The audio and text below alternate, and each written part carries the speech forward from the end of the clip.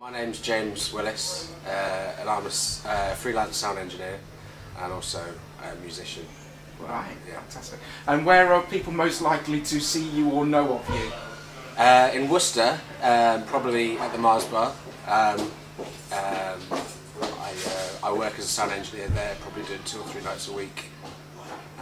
And also, at the moment, playing in a band called the Cape of Good Hope. Some friends introduced me to all kinds of Britpop like Blur and Cooler Shaker and things like that. And that immediately made me want to go out and sell my games console and buy a CD player and then start actually buying music. The first album I ever bought was Park Life by Blur, and at the same time bought the Hey Dude single by Cooler Shaker. I went to see Cooler Shaker quite a few times as well. Right. Yeah, absolutely fantastic band live. They were probably one of the most exciting bands I saw live at that time as well. Just the whole show, the way they constructed the music live compared to the CD, I thought it was amazing. My parents never really listened to music much. My dad listened to UB40 a little bit, but no, I never really grew up with music. So it was kind of just someone played something to me, and it was just for me. I never really knew music could be so exciting at the time. So something like when my friends first introduced me to all this kind of Britpop indie kind of stuff, it was just, I don't know, it was just hit me like a brick wall. It was yeah. So I didn't know of any past music. I probably, really didn't know the Beatles much or anything like that. I just really was shut off to music until middle of high school. That's really quite surprising considering what you do now, yeah. Isn't it? So what came after the Britpop thing? Was Oasis in part of this or not? Yeah, well, I was never a big Oasis fan. I think that I read Enemy a lot of the time, and they kind of made you either like Blur or Oasis, so I chose the Blur path, and I found them more interesting than Oasis. I didn't want to watch television, or everything else was boring. As soon as I started, I felt in control and I felt creative. I never thought I was creative before that until I found music. I was terrible at art and all sorts, and I just felt creative. Did it become a sort of an obsession, or? Yes, definitely. Music's always been an obsession ever since. Yeah, it was like the love of my life. It was really bad, girlfriends always came second to music. Definitely. About 17, we started going to gigs, more gigs and seeing. Went to go and see, like I said, Cooler Shaker and Ash and quite a few bands. But then we'd always get there early, and there'd always be these support bands on, and all these bands that people had never heard of, and a lot of them would just. I remember seeing one, I think they were supporting Idlewild, called San Lorenzo, and they're kind of they were from the area, and it was just really the way they structured their songs. There was no, verse, chorus. It was. They just did whatever they wanted. They didn't just stick within normal melodies. It was discordant, and I just was really interested to watch. And then from then, I started to listen to stuff that was maybe a bit more alternative, things like Sonic Youth, something a bit more edgy, and then after that I got into post-rock, kind of instrumental rock, stuff like Mogwai, Godspeed, You Black Emperor, and Shellac, and all sorts of things like that. And since that was the music that I really love now, and have loved ever since, all that kind of music. So describe that kind of music. What's going on in there that you love about it? I like it. It's really edgy, but I think the main thing is they're not writing. It feels like they're not writing music to make money. They're writing music because that's just what feels right. Once you get to meet some of these people, you kind of realise that their music is their personality. They just let everything out. You can tell that that's them. It's just an extension of themselves. I really like albums that tell a story. It's like watching a film. You have to listen to it from beginning to end. Rather than just, oh yeah, I like 3 or 4 tracks on there are really great, but the rest is just all filler.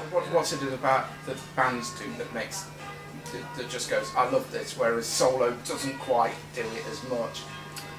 I never really listen to words. I Right. don't find myself recognising listening to story. I listen to music more than anything, and I'll pick up on the melody of a song, probably a vocal melody. But if I listen to it enough, the words will penetrate to the point. But then I'll never know what they actually mean.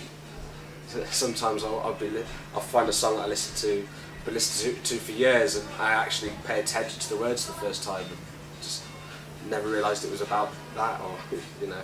So it's about soundscapes and things more than anything. And that's probably why. Is that a link with the cinema stuff? The fact that you love movies as well, because most of the music here in Oh, cinemas is not lyrics, is it? No, yeah, true. I think I've always thought some of the greatest movies are made because of the soundtrack, and if it wasn't for the soundtrack, there wouldn't be. Say my very first band that I properly joined was a band called Liquid Television at college. That's a good name. Yeah. It was kind of just like an indie rock three-piece band. I joined a band called Diego Garcia, which was that was the music that I wanted to play. That was post-rock, instrumental, four-piece, two guitars, bass and drums, me playing bass. That's some of the most fun I've had playing music. Did you make any headway? We were doing pretty well. We were touring around the country, and we had a record label in Oxford that was a label that we really liked and kind of understood the music, was ready to release an album by us, and we went off and recorded it. But then we kind of drifted apart a little bit. Just at the time you were recording an album? Just as we were about to release an album on a record label. And it never got released? No. That is it. Have you still got the tapes and things? Yeah. You ever thought about putting it out there? We've talked about it quite a bit. Yeah. Towards the end of that, I started playing the Cape of Good Hope. And then the drummer went off to America to do kind of touring in big bands in America, and the one guitarist, he's in a band called Fuck Buttons now. Last borrowed because I've not been out for about 11 years now. Right. I think it's 11 years. Yeah, so about 2001, something like that. And you were one of the earlier bands down there? Yeah, we probably played our first gig the year after it opened, I think. Yeah. Metal's always seems to be a scene all on its own, from what I've seen. Would you? Yeah. What would you think of the Worcester scene? How does it sort of coalesce and things? It depends. It depends who's promoting.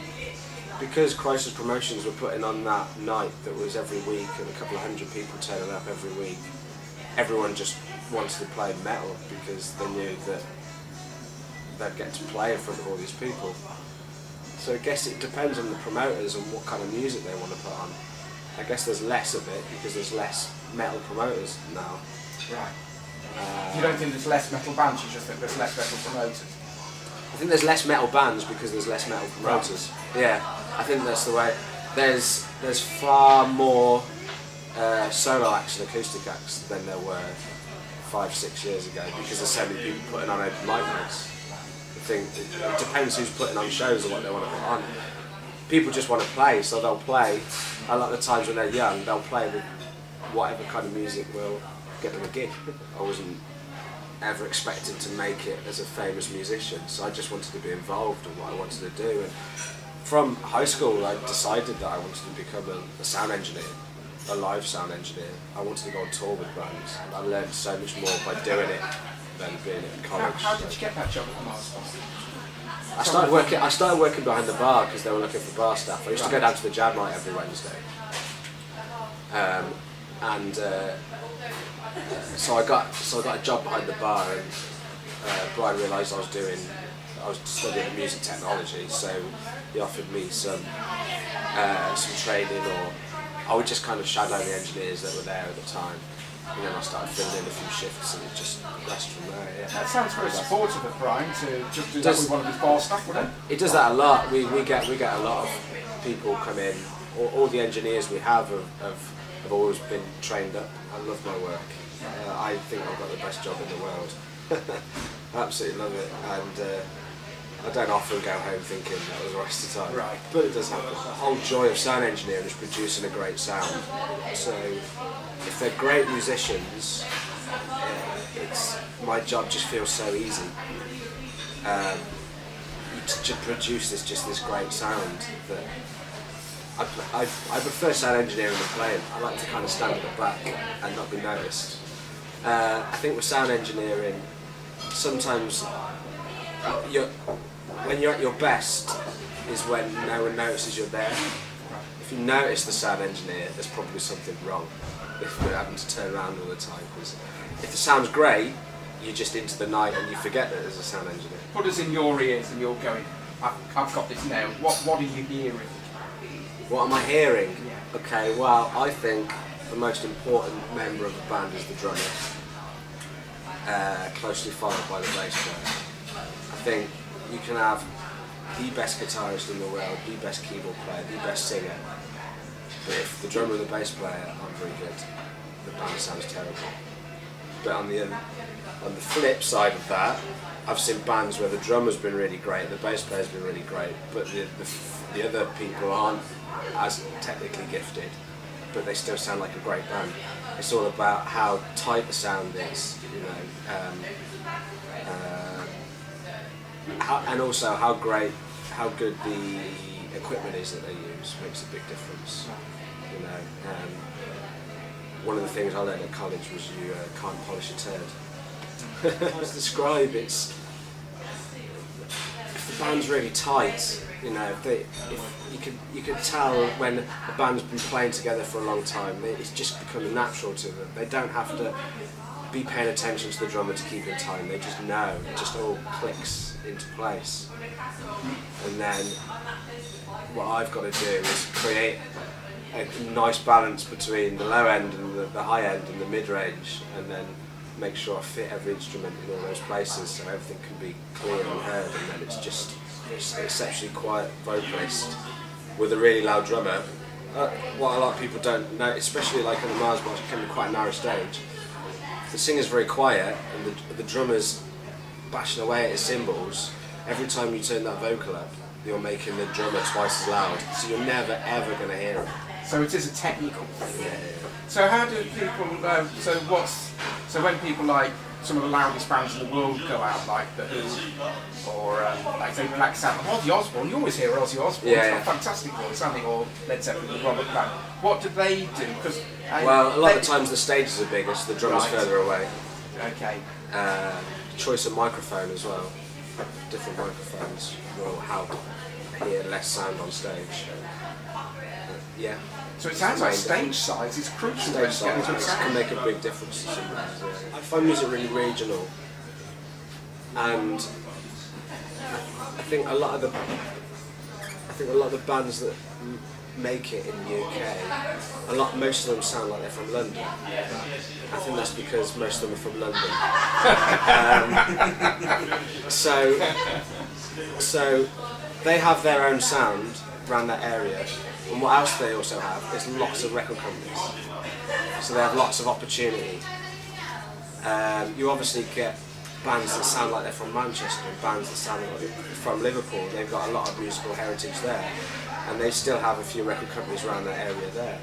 And I think in Worcestershire, we kind of have our own sound as well. In the Birmingham area and just kind of like the Midlands kind of area. But we don't really have any record companies. There's no one really to pick up and promote this sound to the rest of the UK.